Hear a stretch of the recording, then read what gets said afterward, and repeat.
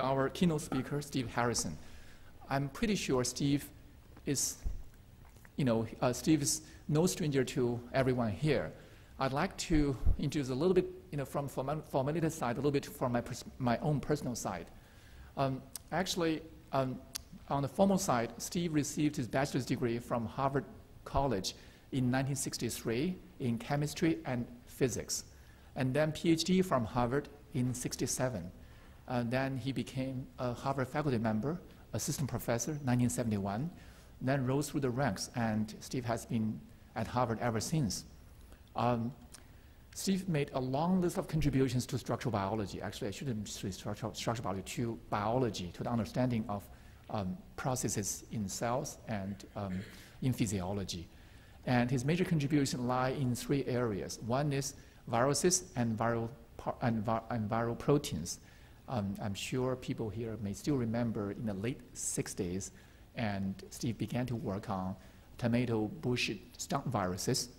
And I think he improved resolution from maybe the Snowman model to 25 all the way to atomic resolution all the way. And then he actually began to make contributions in protein nucleic acid interaction area, and also in cellular signaling. So the three major areas, I think he probably in any single area would be quite prominent.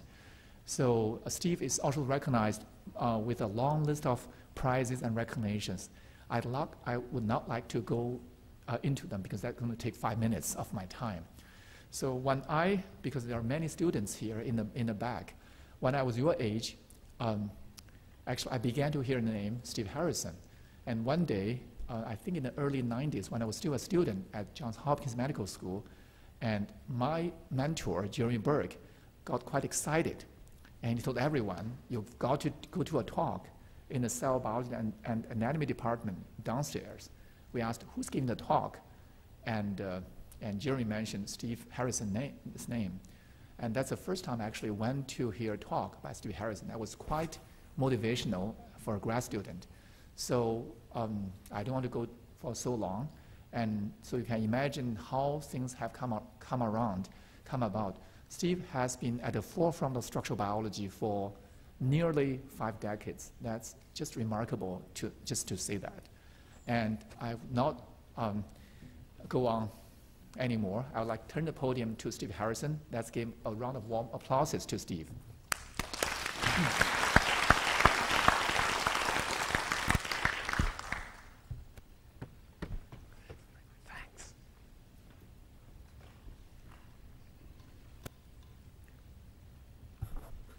So thank you very, very much. It's both a pleasure and an honor to be here. I see already I, in a sleepy moment, left the R out of structural biology. But at any rate, I do hope that, what I can illustrate by talking about work on virus structure and the relationship for today's talk to virus interactions with membranes will illustrate the fundamental topic in the title of the symposium, namely the bridge from atomic structures to cells and, as I say here, single molecule movies.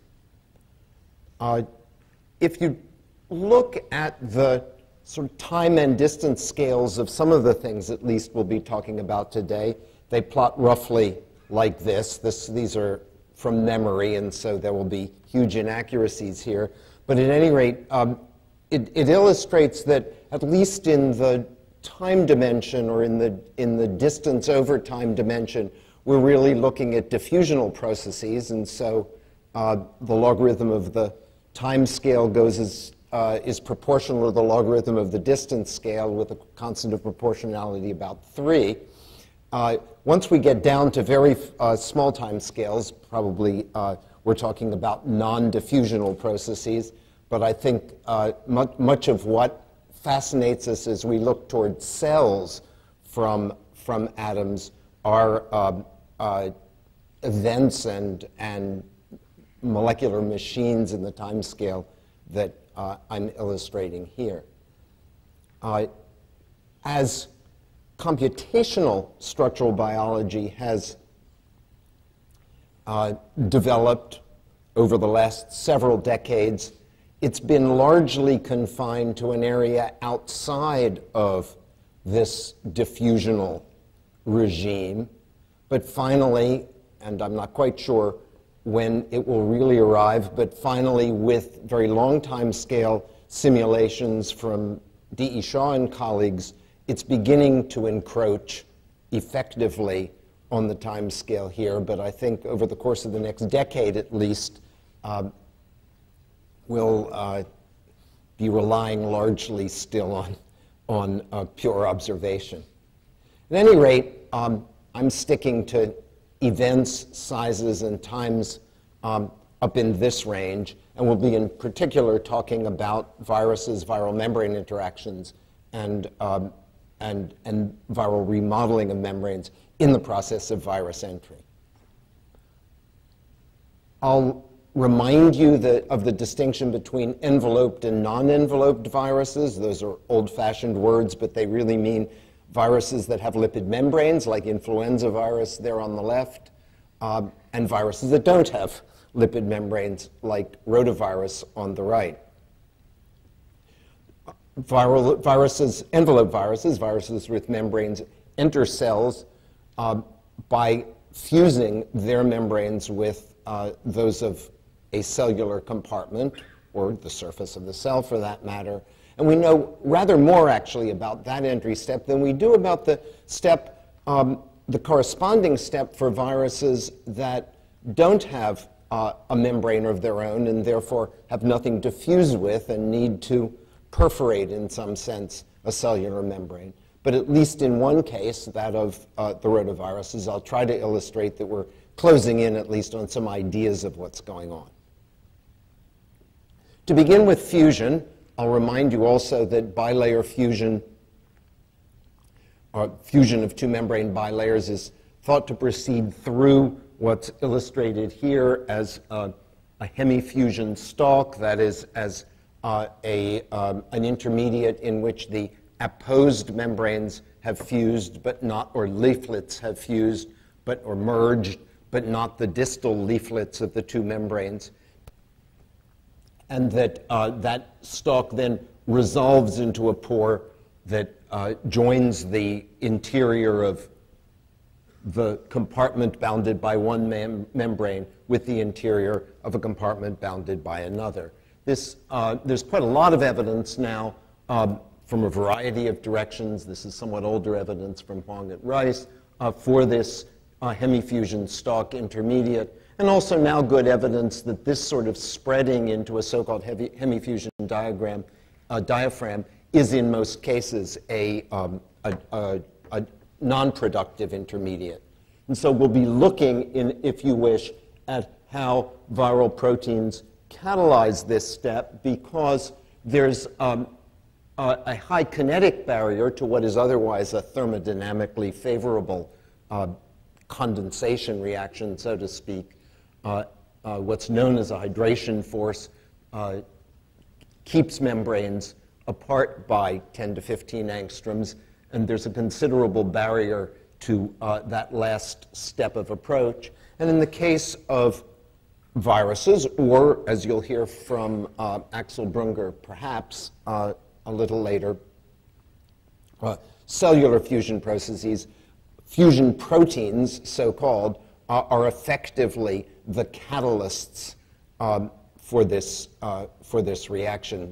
The viral fusion proteins are dead-end catalysts, so they don't self-regenerate, but actually the viral cellular fusion proteins do recycle, and so are in some sense true catalysts. So part one of this talk will be how do the catalysts for viral membrane fusion work, and I'll try quickly to talk about work on influenza virus and a bit on West Nile and dengue viruses, using single particle fluorescence imaging to connect structure with molecular mechanism. I probably needn't introduce influenza hemagglutinin, the influenza fusion protein, to this audience, but I'll remind you at any rate that the influenza virus particle is studded with these spikes of two different species, the hemagglutinin and the neuraminidase. The hemagglutinin is the fusion protein I'll be talking about, and from work of my late colleague, Don Wiley, and his long-term collaborator, John Scahill, Ian Wilson in the early years, we know a huge amount about this protein. It is indeed the fusion protein about which we know most structurally, and I hope I'll try to convince you mechanistically. It's made as a precursor known as HA0 and a cleavage by a furin-like, although not furin, probably protease, in a loop at this point, leads to an activated protein, two chains called HA1 and HA2. The cleavage simply splits a peptide bond or excises, in some cases, one or two amino acid residues. But as I'll emphasize, there's an important rearrangement here, very local, not at all global, a local rearrangement in which the new N-terminus, called the fusion peptide, the new N-terminus of HA2, called the fusion peptide, for reasons you'll see, sticks into a little pocket on the axis of the protein and is, because it's quite hydrophobic, is nicely hidden and does not promote, even when the protein is solubilized, aggregation.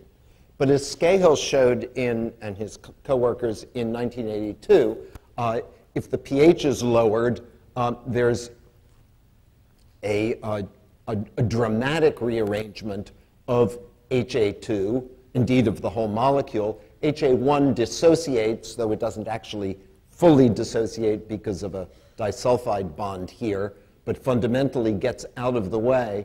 And HA2, sorry, the purple part basically turns itself inside out.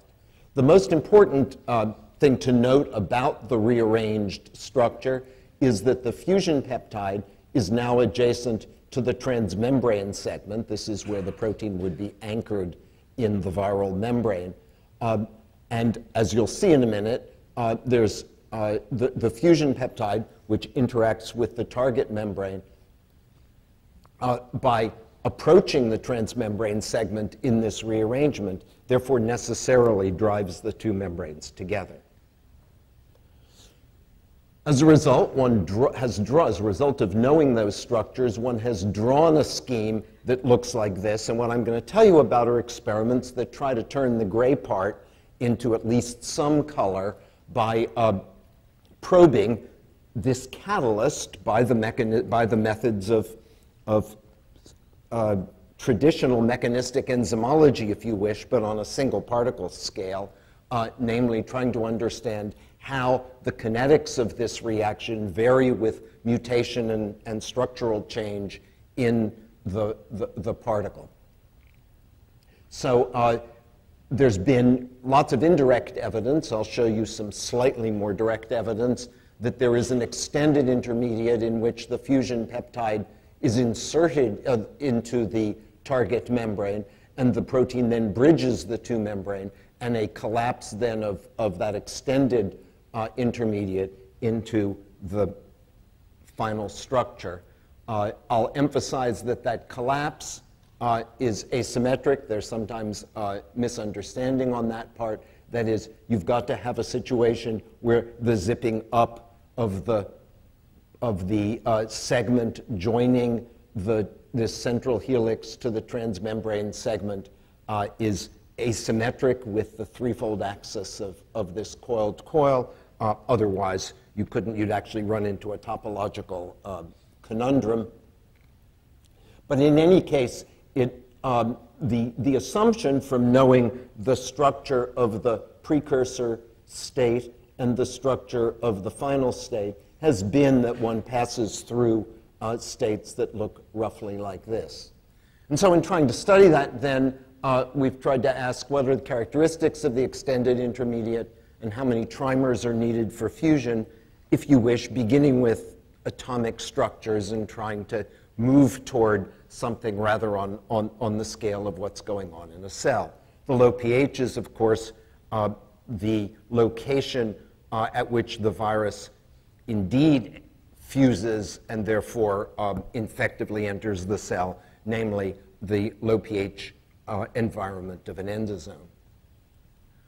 The experimental configuration that Dan Floyd, when he was a joint student with Antoine van Oyen, designed was essentially a total internal reflection microscopy setup in which a supported lipid bilayer in the early experiment sort of floating on a dextran polymer. Later, when we were largely interested in the hemifusion step, we've put it directly on glass.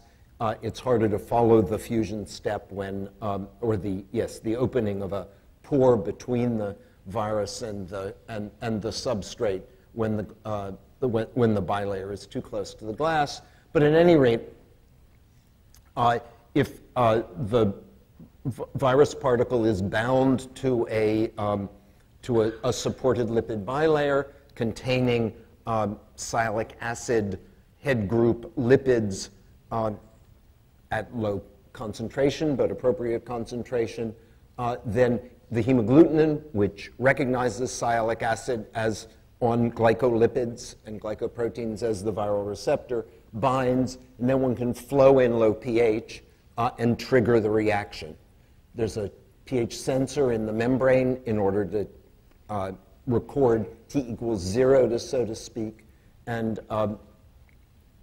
as a function of time, then one looks at hemifusion, which is monitored by dequenching of a hydrophobic dye in the viral membrane that dequenches and then diffuses away. So there's this spike.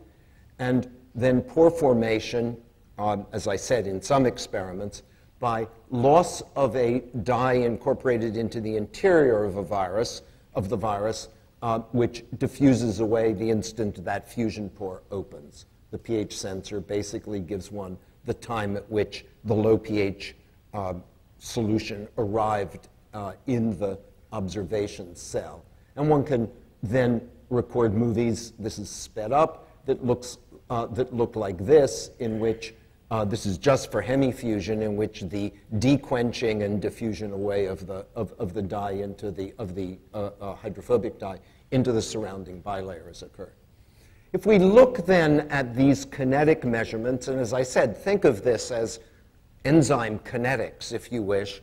What we're catalyzing is the fusion of the viral membrane with the support. Then because we're doing this on a single particle basis, we can distinguish between the time to hemifusion and then the time from hemifusion to fusion. And so look at those two steps distinctly. One couldn't do that if you were looking at it in bulk. And one sees a rise and decay for the hemifusion delay time, but essentially an exponential for the interval between hemifusion and fusion. As most of you will recognize, that means that this is a multi-step process, or at least that more than one of those steps is rate limiting. There is one rate limiting step for this process. I won't talk about the hemifusion to fusion step, that is the fusion pore opening. I'm going to concentrate on what goes on and in the steps leading here. If you treat these sort of problems, you find that these rise and decay kinetics will indicate either some number of sequential steps or parallel ones, and they lead in suitable circumstances to essentially the same sort of distribution in which a rate constant and the number of steps can be used to fit the data. And Dan Floyd found already for flu that the number of steps was about 3, and for various reasons that I haven't time to go on to, we argued, and indeed continue to argue, that meant that 3 hemagglutinins were involved in forming the pore. But to go on and actually try to probe this in more detail, there are 2 further observations that helped enormously. One was, and they were made by Tiana Ivanovic, one is that as the low pH dye is, or low pH solution is flowing in, many of the particles can be seen here, here, here, to adhere to the membrane, but to move in the hydrodynamic flow, but then arrest, and only much later fuse. The others have already attached by the time the observations got started. And it turns out that this arrest and the hemifusion have extremely similar properties in terms of their dependence on pH and on the nature of the kinetic phenomenon, and as you'll see in a moment, in their sensitivity to mutation. And so that is a further observation that needs to be fit in thinking about what's going on. That's obviously an experimental property, not something going on in an endosome, but as you'll see in a minute, very useful. The other even more useful observation was quite by accident that there's a laboratory strain that differs in only a very few positions from the standard strain called X31 that we were using that fuses much more rapidly. And it turns out it has a key difference at a position that is otherwise completely conserved through all of the influenza isolates that have ever been sequenced. Udorn is a laboratory strain at the 4th position in HA2. And if we looked at that closely, we saw that in fact this glycine is at a key position in the way in which the fusion peptide tucks in to the threefold axis of the hemagglutinin, as I pointed out. That gave us, if you wish, the clue that at least the step we were looking at, the rate-limiting step we were looking at, was the expulsion of the fusion peptide from this pocket, allowed us to do a series of further mutations, or allowed Tiana to do that, confirming that, also showing that at very low pH, finally that is no longer rate-limiting, and another step intervenes, and gave us the kind of data that we could go on to simulate with the following sort of model. We assumed that at the contact zone between the virus and the target membrane, there's simply a stochastic firing of hemagglutinin trimers. That contact zone, you saw how close packed the hemagglutinin is from that section of a cryotomogram from Peter Rosenthal in an early slide. That contact zone will contain, we estimated from the spacing in those images, about 100 hemagglutinins. There are about 300 to 400, perhaps a bit more because of the elongation of many of the flu particles, in particular of Udorn, but that's a sensible estimate. We then assumed that this extended intermediate would engage the target membrane and anchor the particle, prevent it from flowing in the hydrodynamic field in the experiment, but that rapid cooperative progression to hemifusion will occur only when a critical number of adjacent trimers have engaged the target membrane. And if we illustrate that here, there's a contact zone between the virus and the membrane that hemagglutinins, once the pH has lowered, are in equilibrium with protons, binding and unbinding very rapidly, of course, but that with some probability, a given hemagglutinin will overcome that energy barrier to pulling the 3 fusion peptides, and they would come out cooperatively because they actually contact each other from the axis of the trimer, extend and engage the target membrane by insertion of the fusion peptide. Once 2 or 3 or 4 of these have engaged, the particle will resist any further hydrodynamics, but we need 3 adjacent ones, we assumed, or n adjacent ones. You'll see that the number does come out to about 3, in order to initiate the hemifusion process, which can then occur quite rapidly. And with that as the model, one simulated it with a suitable, relatively simple simulation procedure, and found indeed that one can get an excellent fit to the data under the assumption that about 3 to 4 are needed to arrest, and roughly 3 are needed for hemifusion. If we look at then the steps needed, one can think, I won't go into it today for reasons of time, one can think about the steps required and start looking at where else to place mutations that might give us an even more detailed map of what's going on. But the sequence of these events indeed might vary from strain to strain, or even from hemagglutinin to hemagglutinin within a particle, but with the key rate limiting step for the pH that is relevant being the withdrawal of the fusion peptide here. Does any of this make sense energetically? Yes, it does. We know what the free energy of insertion of the fusion peptide into the target membrane is. Therefore, 3 fusion peptides would give us of the order of 24 kilocalories per mole for the attachment. The foldback had better not be higher than that, or you'll just yank that one hemagglutinin back out of the target membrane. And to overcome the kinetic barrier, which is estimated as somewhere between 50 and 100 kilocalories per mole, then you would need about 3 hemagglutinins. And so at least in an energetic sense, the kinetics and the structural characteristics they suggest are consistent with other things we know about what's going on.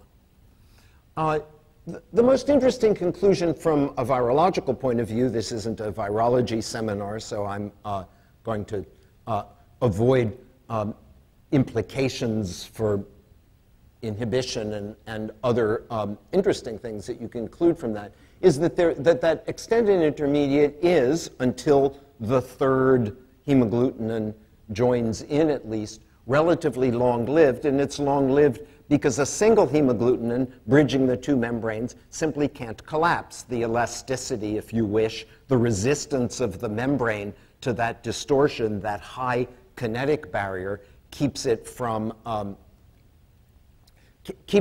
collapsing. And when a second and then finally a 3rd partner have joined right in the same area, then they can collapse to form around a nascent fusion pore. I like to call that a tug-of-war model.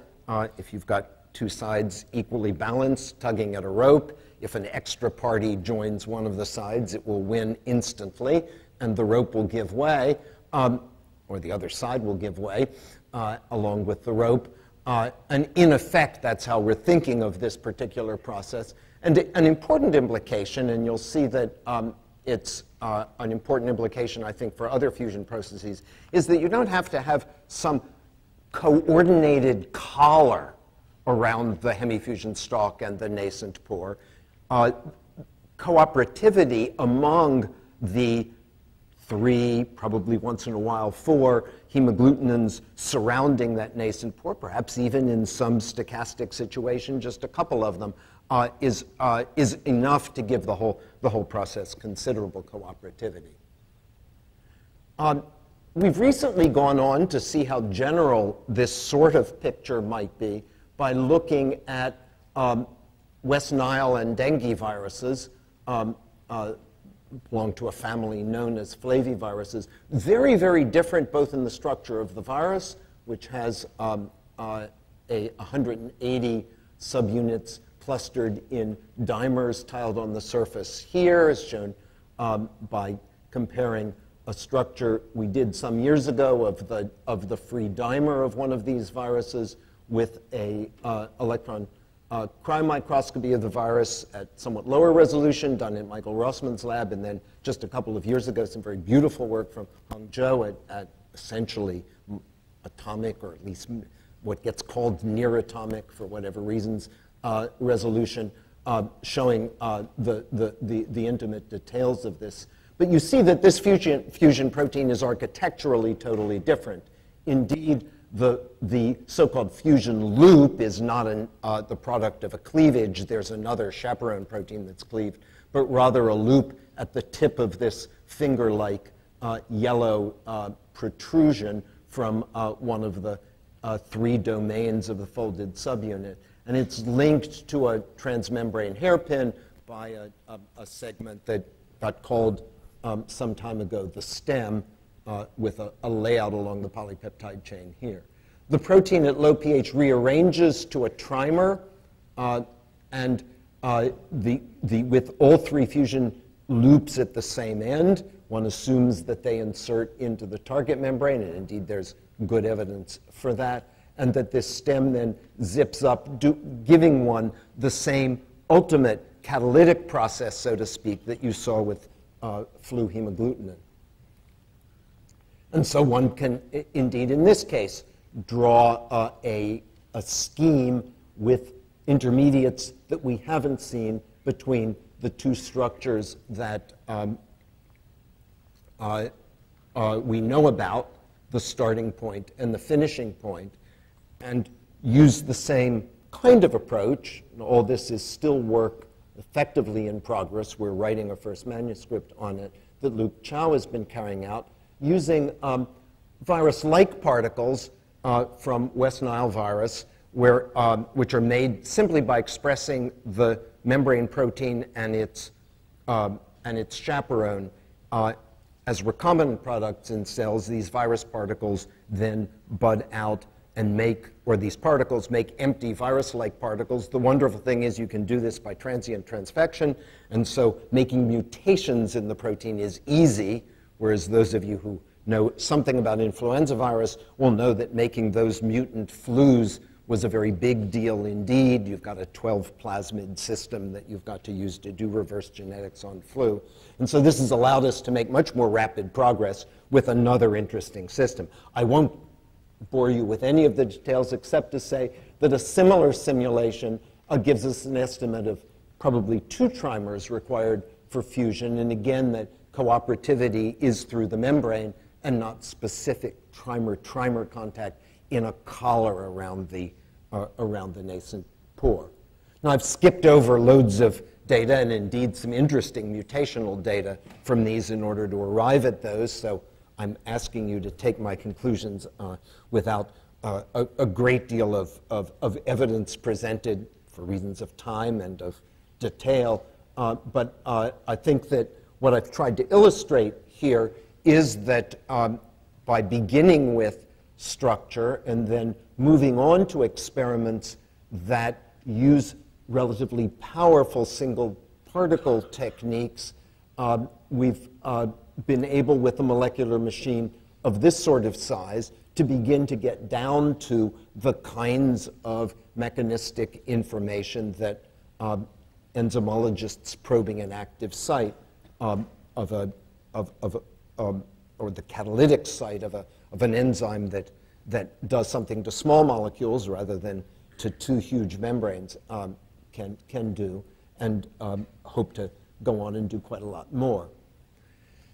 But to move then from this level with a virus particle and a membrane to the cellular context, I'll show you what we've been trying to do by looking at a non-envelope virus, the rotavirus particle. Rotaviruses are the agents of childhood diarrhea. They're non-envelope particles, as you see here, from the surface rendering of older cryo-EM information.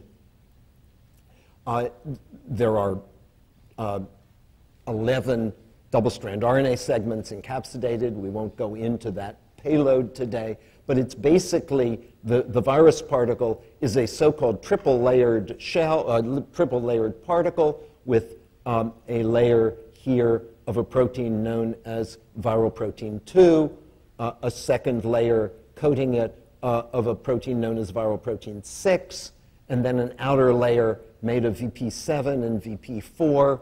VP4 is cleaved to activate the protein, and you'll shades of hemagglutinin, if you wish, and you'll see why, into VP8 and VP5. VP5 occluded by the clock that's reminding me that I had planned for 45 minutes, and Yigong generously allowed me to go over by 10, so I'm warning you now, but that I'll try to keep at least to that time. Through a combination of X-ray crystal structures of pieces, a crystal structure of what's called the double layer particle, when this outer layer of the yellow and red proteins, 7 and 4, has been stripped off, and a cryo-EM reconstruction of the double layer particle and of the virus particle, we have essentially an atomic model of the entire virus. It is the role, by the way, of that outer layer to get the double layer particle into a cell, because it contains, I didn't go into this, a polymerase and a capping enzyme inside.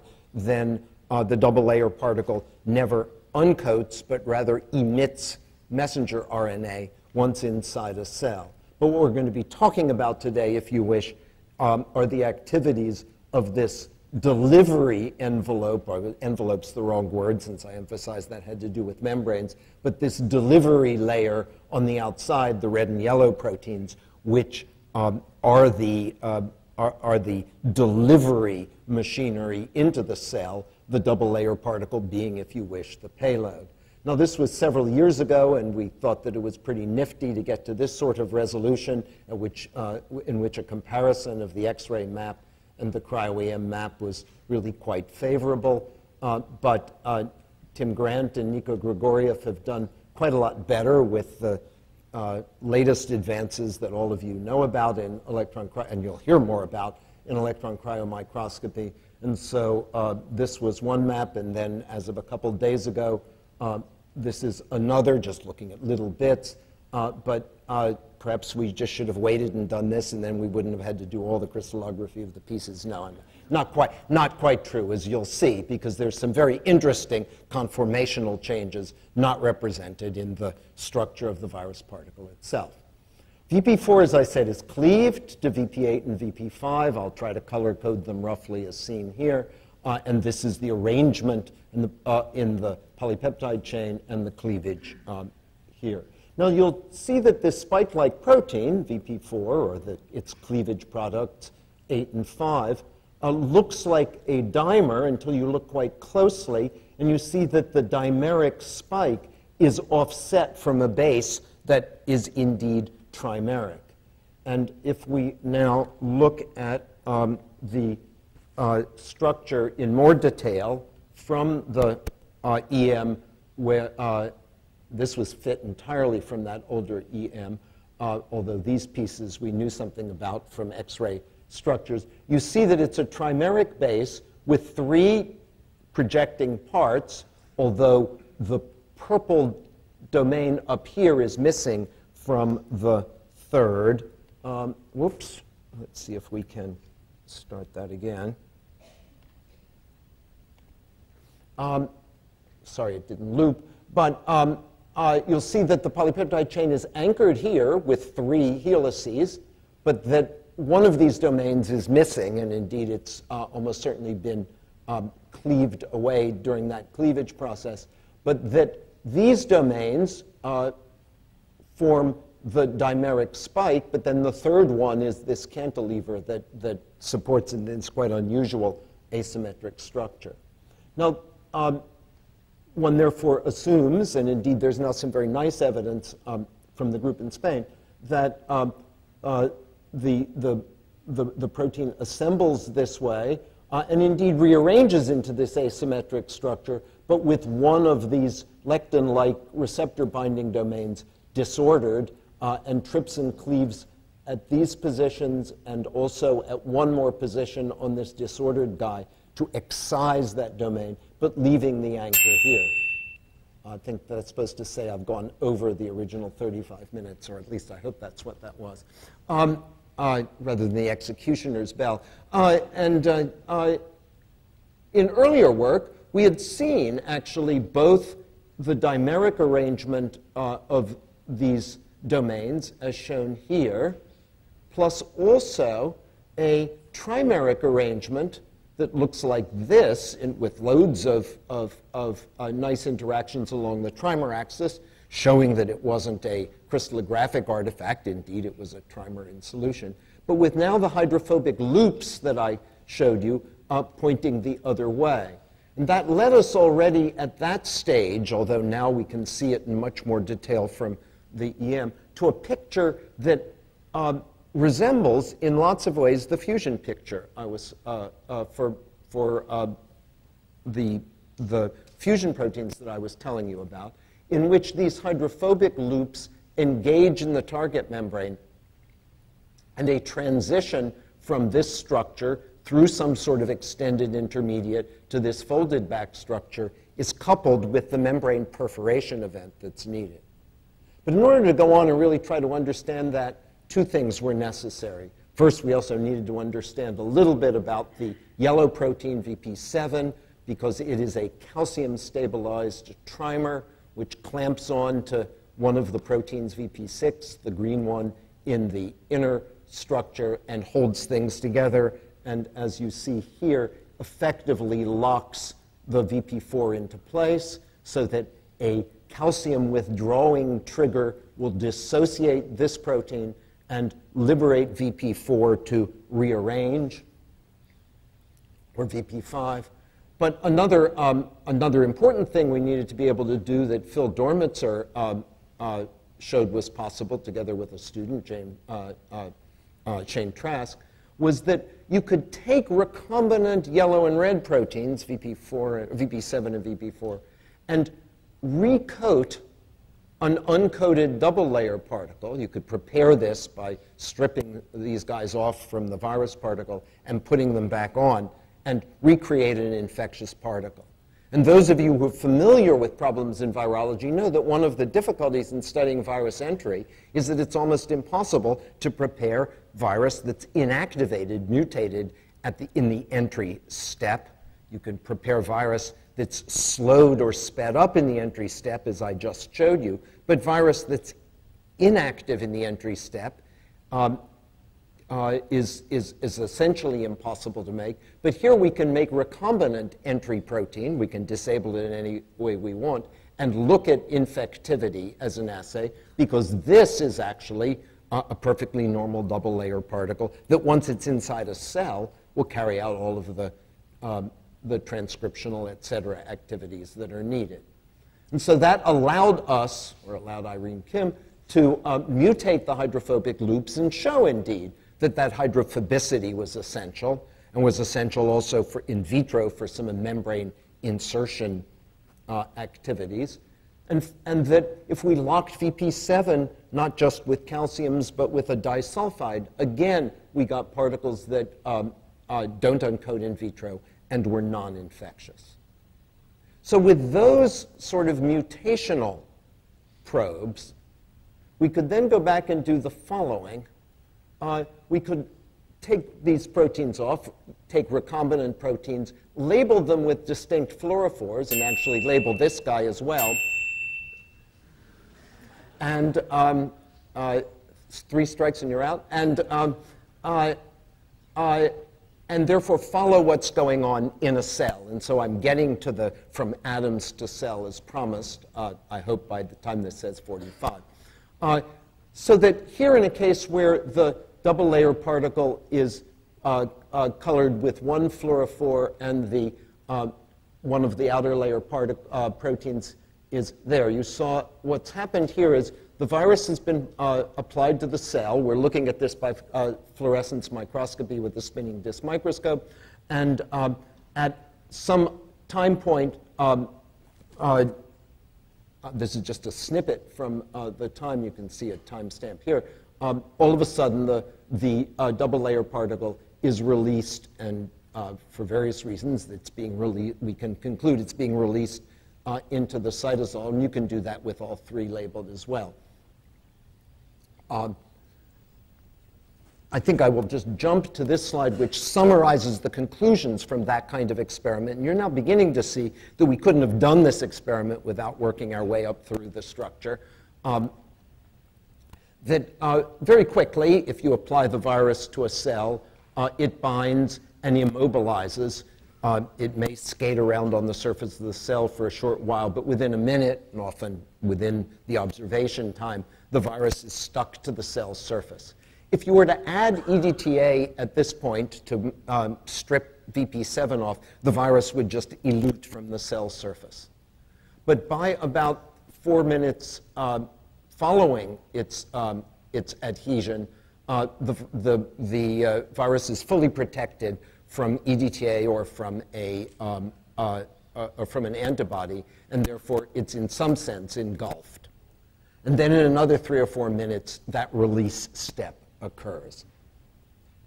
The release does not occur. The engulfment occurs, but not the release with the different classes of mutation that I showed you prevented infectivity. So that release event, at least in its sensitivity to these mutations, correlates with infectivity. And those mutations do not affect the internalization step. Some initial electron microscopy we did suggested that indeed the engulfment is a reasonably prompt sort of event that does not seem to require any of the familiar engulfment machineries. And we had shown in the fluorescence microscopy, indeed, that there's no association with clathrin, dynamin, or the other usual suspects. And it looks to us as if the virus is just wrapping itself into the membrane to create its own little autoendosomal vesicle, so to speak, from which it escapes. Once in a while, we do see what looks like a clathrin coat, but it's always concentric with the virus particle, just as these are. There's no reason why occasionally this couldn't take a ride on the clathrin machinery, but clathrin uncoats promptly, and so one will be left, no matter what, with an uncoated virus surrounding vesicle. From that sort of picture, one just makes a movie that looks like this, but here's the step we're really most interested in, that perforation step that releases the particle into the cell. We've started with Danny Nicastro to look at this by electron cryotomography, and a number of the images indeed give us confidence that this is with cells grown on, the same kinds of cells grown on an EM grid, and then prepared, and the thin edges of the cells are thin enough to get decent tomograms. And I won't go into the details, but fundamentally, at least the wrapping notion seems to be consistent with a number of the observations we've been making. So our current model for what's going on here, and again, I'm afraid I'm not showing you further evidence that would give you confidence that I'm not fantasizing, is that the sorts of steps I showed you in that earlier drawing are indeed roughly correct. There's attachment to a sialic acid containing, or in some rotavirus strains, other glycan containing glycolipids on the surface of the cell. We postulate, and this we are just probing with other fluorophores, that there's some kind of transient leak created by the interaction of these fusion, or these fusion-like loops. It's not a fusion event. These hydrophobic loops with the target membrane, such that calcium can leak out, releasing the VP7 constraint and allowing this sort of rearrangement to occur. Our current model for how this rearrangement, coupled with membrane insertion or membrane interaction of those hydrophobic loops, would disrupt a membrane, is based on the information from years of work by many groups working on membrane tension and bilayer properties, that a lipid bilayer is essentially unstretchable. A 3% area stretch is enough to reach a rupture point. It costs a fair amount of energy, and one can calculate that from measurements of membrane tension. But fundamentally, our current notion is at least that the real membrane disruption step might actually simply be also, as in the case of fusion, but here it's disruption, effectively a mechanical rearrangement of the membrane such that the area has to increase as it gets wrapped around this guy, and so forces it to expand. The energetics, and I won't go into it, are appropriate. That is, you can get enough work out of this to do the job if roughly 20 or 30 of the 60 spikes are doing this sort of thing. And indeed, you need to recoat to at least about that efficiency, before you can get adequate infectivity. So this is where this problem stands.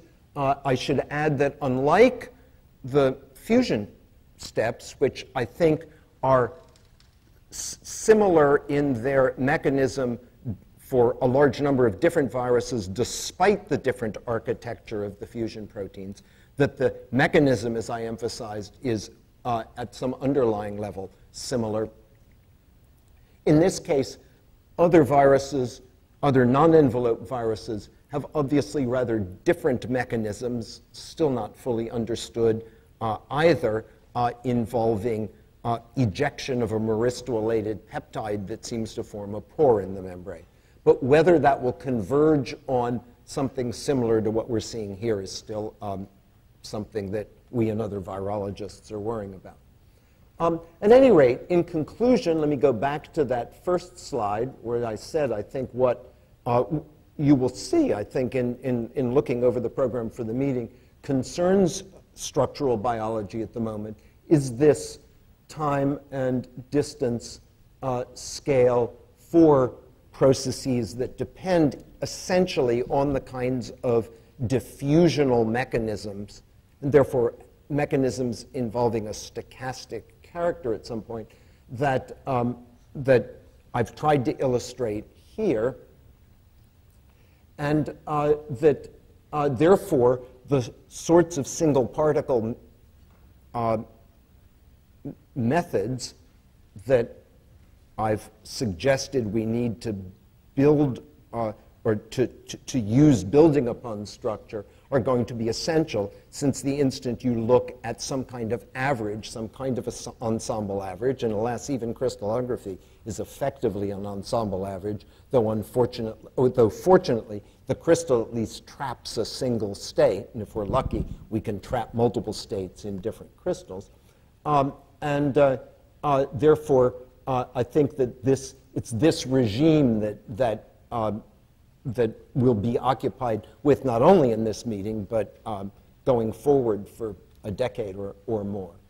I've added here that getting, as I've suggested, to the question of energetics is probably a next step.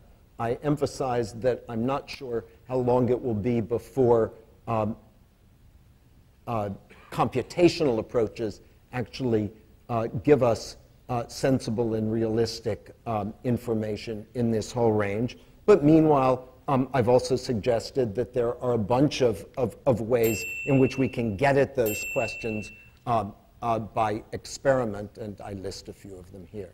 All right, I'm sorry I went even 5 minutes over the time that Egon gave me. I think I've mentioned a few key players: Tiana Ivanovic, Luke Chow, Alia Abdelhakim, Eric Salgado, and various collaborators on the rotavirus project, Nico Grigoriev, Danny Nicastro, and Tom Kirschhausen for the optical microscopy that, with rotavirus that I showed you. And thanks very much.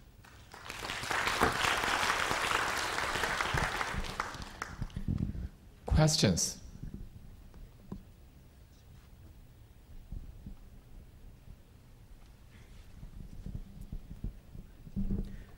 Steve, is the right here. The question of calcine stabilization of the BP7 understood structurally. Mm-hmm. What is the mechanism? Oh, the calcium, sorry. The calcium, I rushed through that. There are two calcium sites at the trimer interface of VP7. If you remove the calcium and there isn't a disulfide cross-link, which we introduced to make that mutation, then it dissociates into a monomer, and we know that. We've known that for some time experimentally, and then the structure shows where the calcium is. Just two sites at the interface with carboxylate ligands.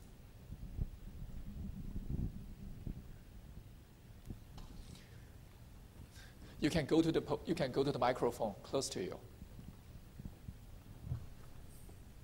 Hello, I have two questions about part one. And the first question is, what's the difference between the virus-to-cell memory fusion and cell-to-cell memory fusion? And the second question is whether the hydrophobic fusion peptides are conserved among different viruses. Thank you. So the first question was, what is the difference between viral membrane, the fusion of a viral membrane with a cellular target and, let us say, the fusion of two cells or the fusion of two vesicles inside a cell? Was that your question? Yeah, yes. So the mechanistic difference, they are the same mechanism, indeed, from what we know of intracellular fusion, such as synaptic vesicle fusion that, as I said, Axel might talk about. I'm not sure what's in his talk. Then indeed, as far as we can tell, the underlying mechanism is the same. In that case, there's an ATPase that then regenerates the initial state of the fusion protein so it can recycle. So it's really an enzyme, so to speak, rather than just a single event. The hemagglutinin doesn't rearrange once it's rearranged to that low pH post-fusion structure. That's the minimum, the global free energy minimum once the protein has been cleaved. For cell-cell fusion, the mechanism is almost certainly identical, if you wish, to that of, or at least in some cases, to that of viral membrane fusion, because there are several cellular membrane proteins, including one that's important for formation of the placenta in mice and in humans, though not other, or at least not lots of other mammals, which is a borrowed viral fusion protein. It looks exactly like the dengue virus fusion protein I showed you. Felix Ray has studied its structure. In that case, it's probably a trans interaction. There's no fusion peptide. It's formation of a trimer across two membranes that then leads to the fusion, at least as far as we can tell. But at least the same kind of fusion protein has been co-opted, probably via a retroviral insertion and retrotransposon into a mammalian cell from a virus at some point in evolutionary history. So as far as we know from the point of view of the membrane fusion, that is what the bilayer is doing and how the proteins are doing, what the proteins are doing to it, that despite the very different architectures of the proteins, molecular architectures of the proteins, the catalytic mechanism is the same. Think of it like two serine proteases, subtlysin and trypsin. The charge relay system is just the same, but the rest of the protein has a totally different structure. Okay. What was the other question? The other question is whether the hydrophobic fusion peptides are conserved among different viruses. Oh, whether the fusion peptide is conserved.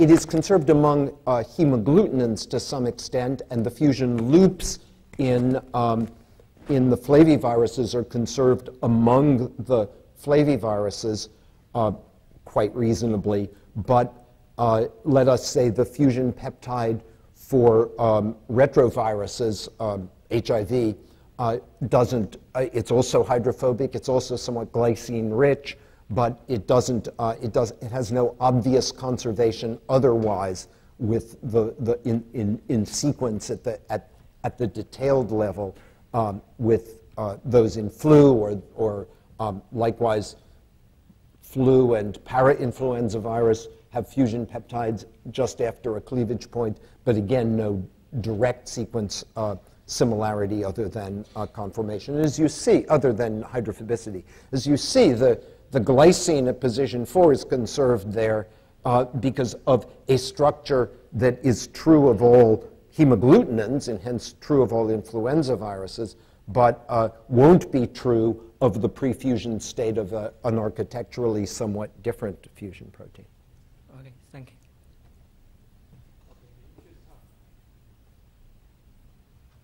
Just of time, let me allow one last question. Oh yeah, just a quick question. What did you use to run the simulations for HA1 and HA2?